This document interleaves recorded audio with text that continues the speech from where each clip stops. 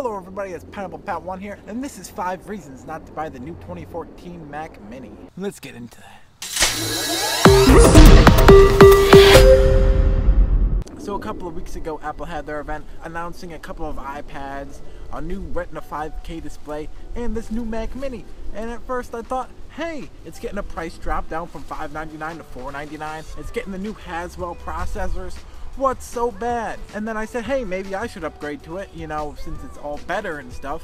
So I started looking into it. I never buy anything without researching it first. It has 2.5 stars on Amazon, and I said, why? I have 5 reasons in no specific order. Number 1, it's actually slower to do tasks than the 2012 version. In a Geekbench test, it actually showed that the 2012 model could outperform or at least keep right up on its tail. And that's not supposed to happen if you look at something like the iPad Air and the iPad Air 2. That's double right there, okay? That's what's supposed to happen every generation. You're supposed to have a big reason to want to swap. Number 2, the RAM is no longer user upgradable. You used to be able to flip it upside down, grab the 2 notches and be able to open it up and then see everything. You used to be able to see your fan, your RAM sticks, and you could upgrade that RAM from 4 gigs all the way up to 16, but now they have soldered the RAM to the logic board. You better know how much RAM you want, because 4 gigs is not future-proofing it at all. It's going to have a very short life cycle if you don't want to be pissed off at it. So that means you have to go through Apple to get your RAM now, and Apple likes to rape for their RAM. Who in their right minds would pay $200 for a RAM upgrade?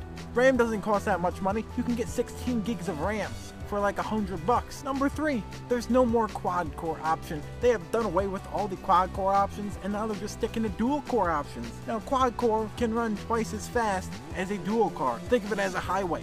A dual core has 2 lanes of traffic, but a quad core has 4 lanes of traffic to get your specific task done faster. Not that the dual cores are bad, but the quad cores are just better.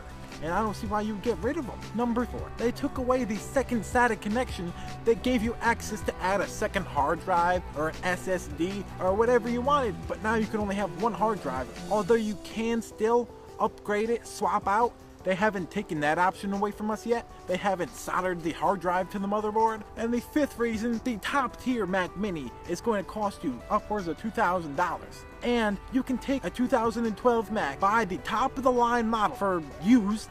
You know, it's still going to be good, but it's going to be used. You could buy the top of the line i7, whatever the top graphics card was, put 16 gigs of RAM in there, put a couple SSDs, put a hard drive in there, and that is going to run you maybe $1,000, $1,200. Planned obsolescence, that's what pisses me off. As the years go by, maybe 2 or 3 years go by, now you have to buy a new one. Apple is like a BMW. See, you're paying for the brand. You're paying for that Apple logo.